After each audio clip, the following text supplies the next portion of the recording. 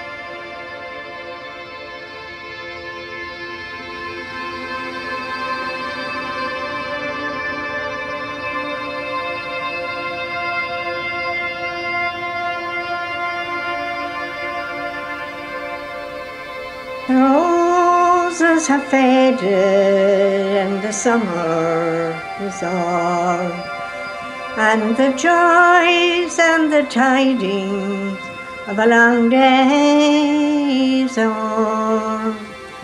I had longed for to wander the green fields I once knew, but they're faded and gone now, like the mid-morning dew.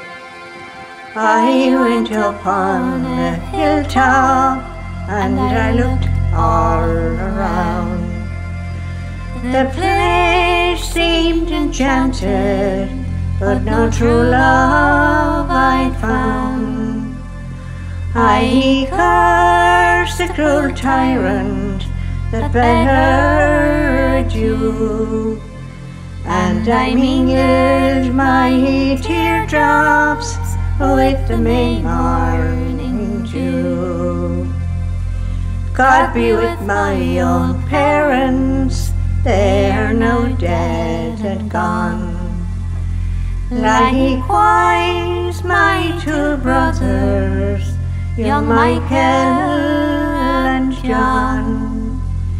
It was with them I rambled the wild hare to pursue, as we tripped o'er the streamlets in the May morning dew. God be with my old homestead, not a stick, not a stone, and all over the garden wild flowers have grown.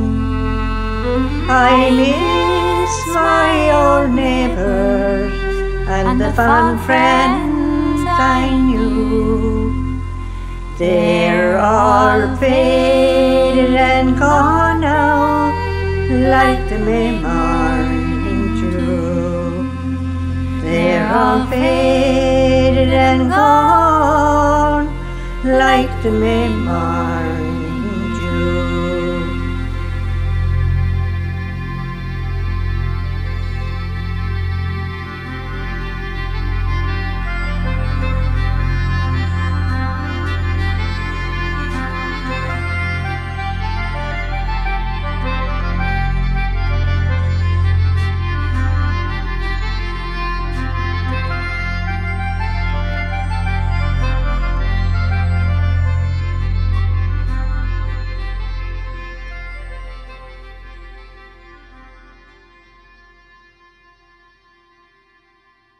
Well, there's so much to say about Kitty Hayes that we could fill the whole concert talking about her and her music.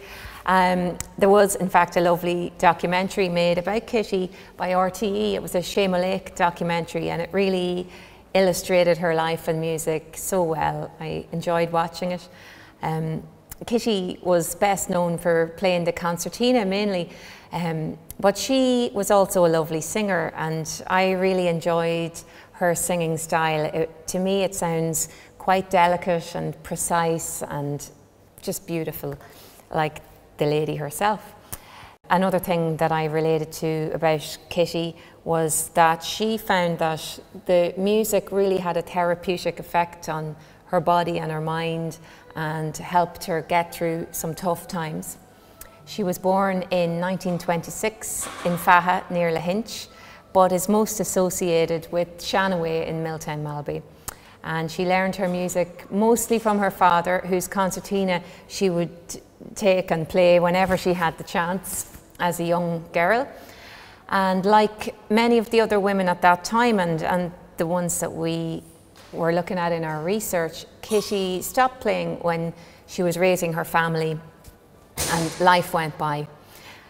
So in the later years, her husband, the lovely flute player Josie Hayes, passed away, and after that her beloved son Joe, and he had really encouraged Kitty to pick up the concertina again, and she took to the music with just a great passion, even after that huge gap of 45 years.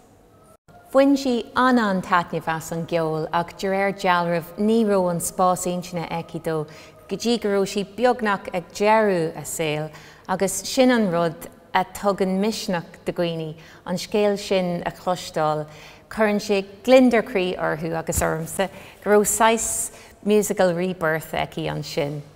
So Kitty made 3 beautiful albums of music and song in her last decade, and appeared at festivals and concerts on the same stage as her own musical heroes, which was a great boon to her. I met with her daughter Angela here at Glore in the cafe last week, and she told me that Kitty used to call her when she was living over in London, and she would tell her with great excitement that she had brought a tune, and that meant like learned a tune, and I loved that, like that she'd brought a tune last night, or She was just so enthusiastic about the music again, and she practiced every day. As Kitty said at the end of the RTE programme, we often heard that life began at 40, but I figure it started for me at 70.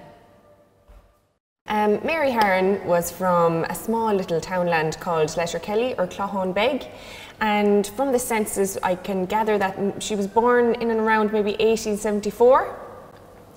So we found some beautiful recordings of Mary when we were in the ITMA building on one of our visits, and from there we discovered that in 1960 Seamus Ennis came to Milltown Malbay and recorded some tracks. So Seamus Ennis and Willie Clancy had a strong friendship, and Seamus Ennis came down to County Clare, Milltown Malbay, and recorded a good few musicians. And it was recommended by Willie Clancy to record some of Mary Haren's playing. And in 1960, what I think Mary may have been in her 80s at the time. She didn't own a concertina, and she was out of practice, so they say. But there was a two-row German concertina was produced, and Mary recorded 4 lovely tunes, including Over the Moor to Maggie, Spike Island Lassies, Silver Spear, and the Heather Breeze, and another lovely jig actually called Ships in Full Sail. Myself and Nuala were really inspired by Mary Haren's unique concertina playing, and we put together a lovely set of 2 tunes, the Silver Spear, which we played in jig and reel rhythm, and then followed that with the Heather Breeze.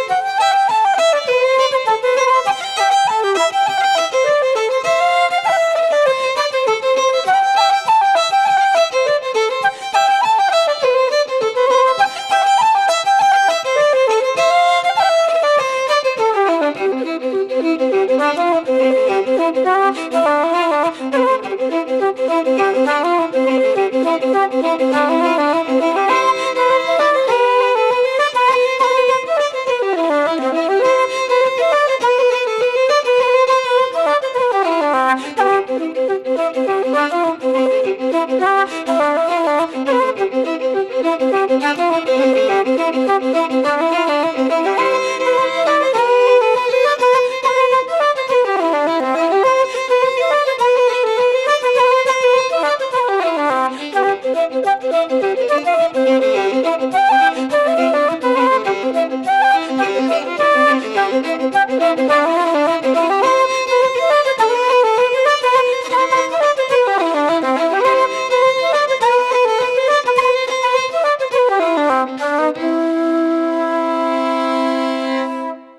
Yeah, so Mrs. Galvin, she was born Ellen McCarthy in 1887 and grew up in Ballydineen in Knockalock near Kilmehel. And she was the youngest of 4 siblings.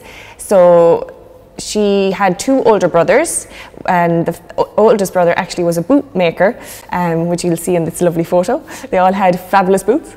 And then she had an older sister as well. Mrs. Galvin was taught by the blind piper, Gareth Barry, from Ina, and she learned concertina and fiddle at a very young age. At the age of 14, she actually won an Ennis Feis on the fiddle, and aged 17, she won the Munster Feis on both instruments, fiddle and concertina. It was at these competitions where the radio director of 2RN spotted Ellen and in 1937 made a few recordings of her. And in the 1950s, RTE and Brendan Brannock also recorded some tunes from Mrs. Galvin. So growing up, she was surrounded by older musicians and especially pipers, and I think it's there she got her distinctive style and uniqueness, and the use of maybe dissonance and her amazing ornamentation, and the use of droning as well is also evident in all her playing, especially in the slow air that we will be playing later. Another little thing that Mrs. Galvin used in her playing was the use of her small finger, which I thought was amazing. She uses an awful lot of droning with the small finger, like in the use of 2 A's, and sometimes drawing back to the G sharp and back up to the A to give it a bit of colour in that. So I have actually used that in my playing now. During our time in ITMA, we stumbled upon lovely recordings of Ellen. And we've decided to put these 3 tunes together. The first one is a set dance called Hurry the Jug, and then we follow that with 2 jigs, Old Hag You've Killed Me, and her version of the Rolling Wave.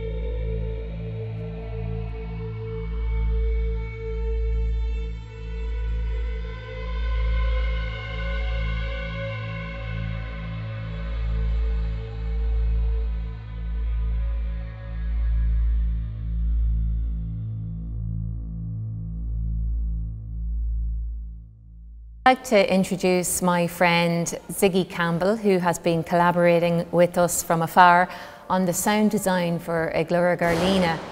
He's a musician and artist who lives in the Highlands of Scotland, and he's a very inspiring person, a great creator of art and music.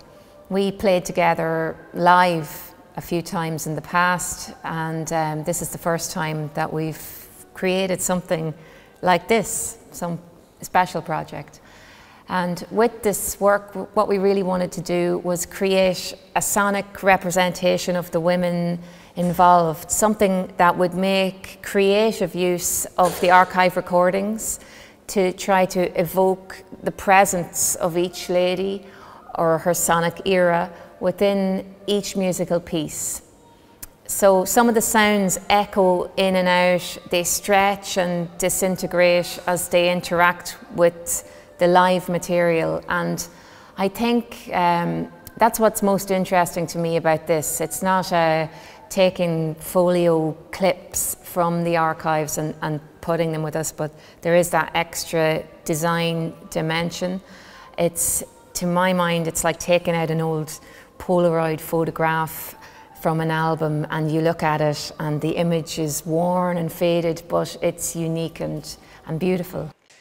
We listened to a lot of recordings in Itma during our visit there, from such women such as Kitty Lenan, Nonnie Lynch, and the legendary Mrs. Crotty. In this listening time, we were paying attention to the tiny details in the music and the song, studying and listening to the recordings and the videos. The 4 women we've chosen to study is Nora Cleary, Mrs. Galvin, Mary Haren, and Kitty Hayes.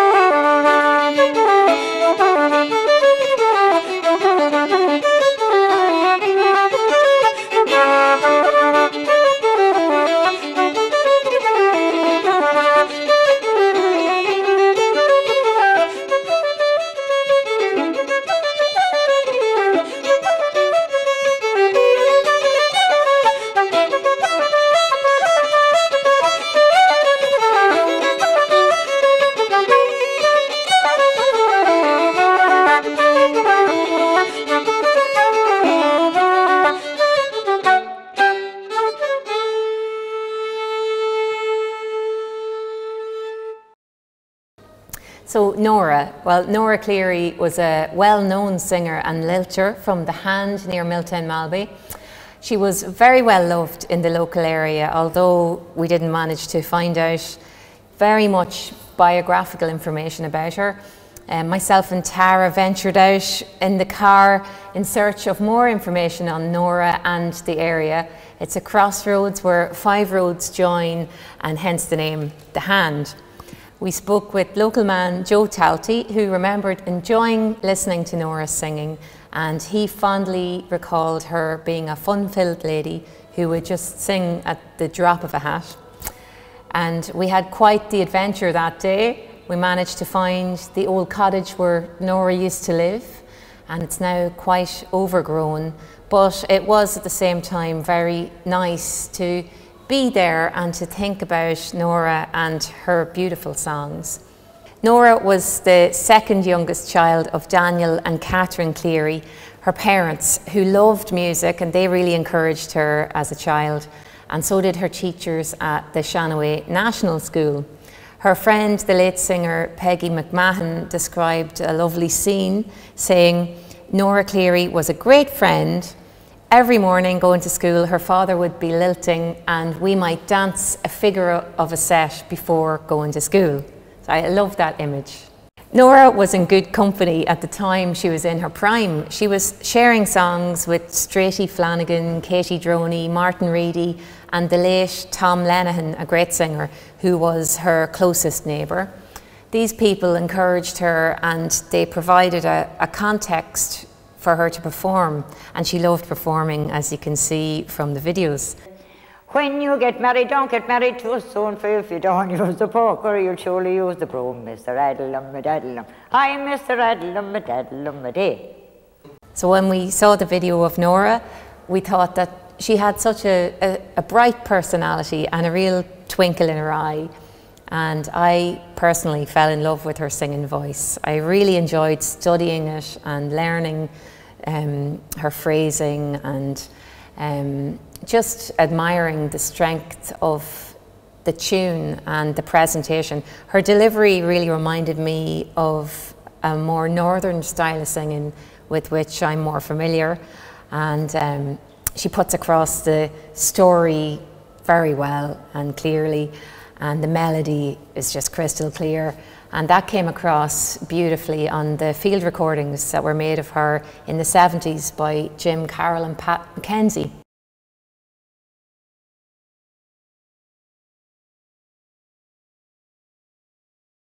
Thank you for watching and listening. From myself, Tara Breen and Nuala Kennedy, here in Ennis at the Glór Theatre.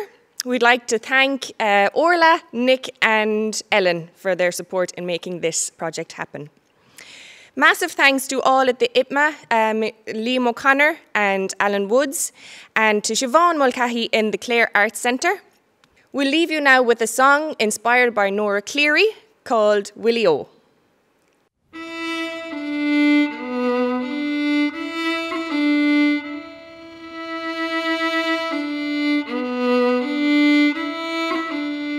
I learned them from my father, most of them. Or he'd go to Ennis and he'd buy the ballad and I'd learn it off the ballad.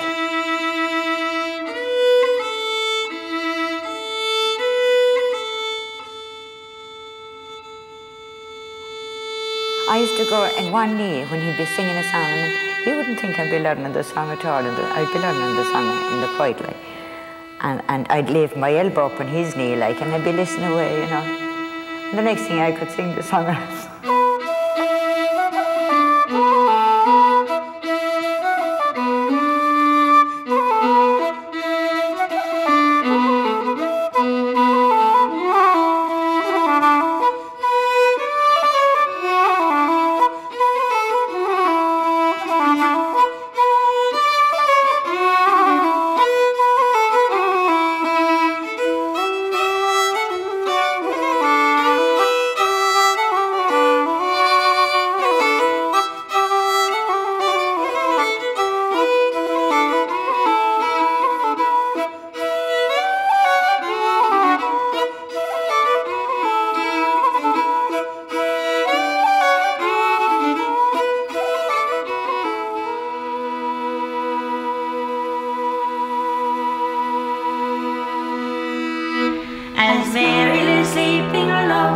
creeping to her bedroom door so slow, saying, "Rise up, Mary, my lovely Mary, I'm your charming widow." With me right down the Falladitla, with me right down Falladitlery, oh. Mary arose, put on her clothes, and to her bedroom door did go. And there she found her all true lover, face as white as the lily snow. With me right down the Falladitla, with me right down Falladitlery. Oh, Willie dear, where are the blushes that you had some years ago? Mary dear, the clay has changed them, I'm but the ghost of you. With me right down the Falladitla, with me right down Falladitlery.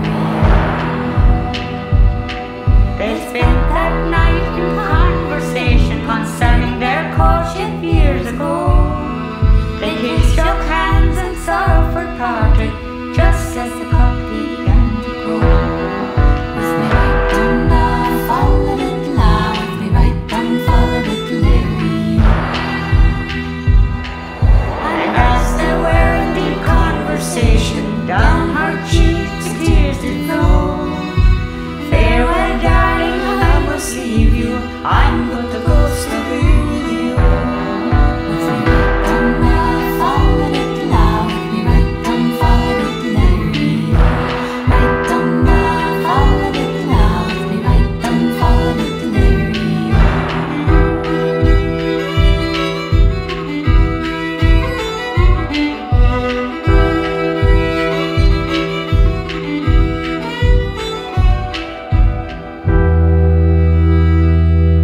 Oh, Willie dear, when will we meet again?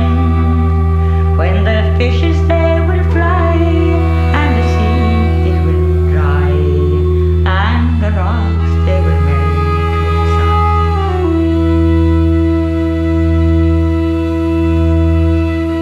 He used to say, I didn't think you were listening to me, Nora. No. But by God, you have the song off already.